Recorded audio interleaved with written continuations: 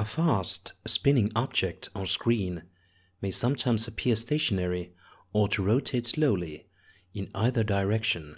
The effect isn't confined into just spinning objects. Any repeating movement synced with shutter speed will create this illusion.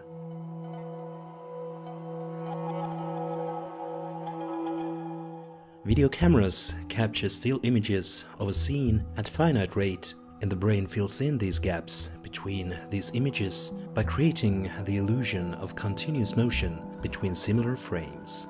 If the wheel rotates most of the way around between one frame and the next, the most obvious direction of motion for the brain to pick up on is backwards, since this direction suggests the minimal difference between the two frames. Similar effect can be observed with spinning object and stroboscope. On a specific rotation speed and stroboscopic frequency, hypnotic animations can be created.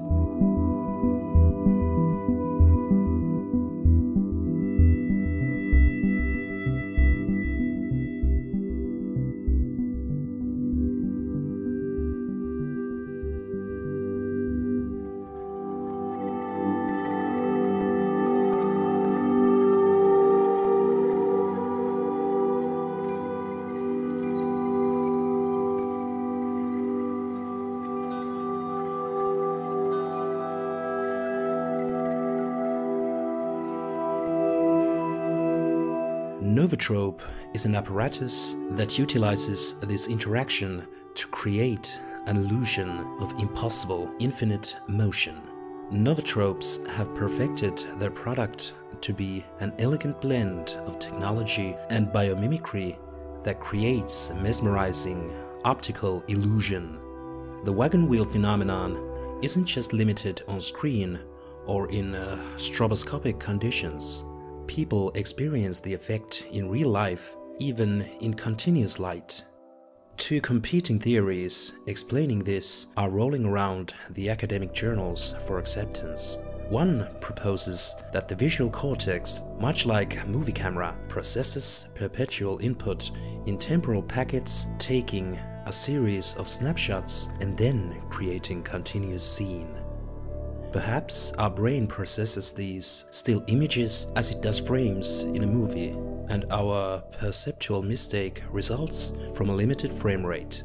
While some form of temporal aliasing certainly occurs in the brain, it isn't clear that this is sufficient to explain the wagon-wheel effect in continuous light.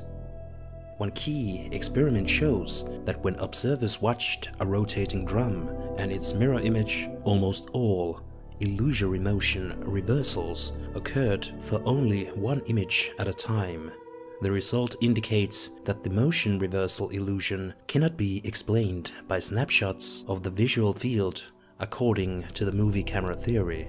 The two wheels should not behave differently, since the frame rate is the same for everything in the visual field. This has led scientists to theorize the effect to be a result of perpetual rivalry that occurs when the brain creates two different interpretations of an ambiguous scene.